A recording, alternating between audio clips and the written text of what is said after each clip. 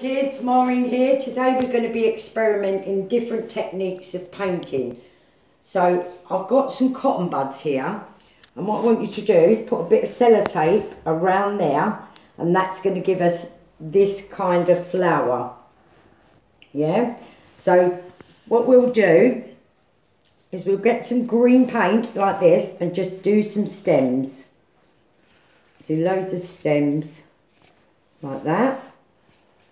And then get your cotton buds, dip them in a colour like that,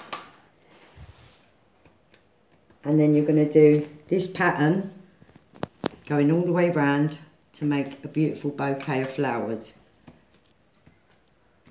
You got that?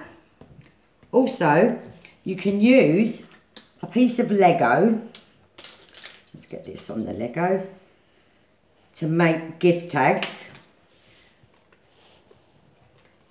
And it gives a spotty effect, and you can do that all different colours, and then put the little holes in, little bit of ribbon, and make a little beautiful gift tag. And then for the vase, if you just cut a bit of ribbon off and stick it on the bottom like that. Now also you can use, let's do some more green stems, different sizes like that. Little bits of broken sponges, squeeze them up and get yourself some nice little flowers. Yeah, you can use all different colours. Just screw the sponge up, and there you've got all different textures.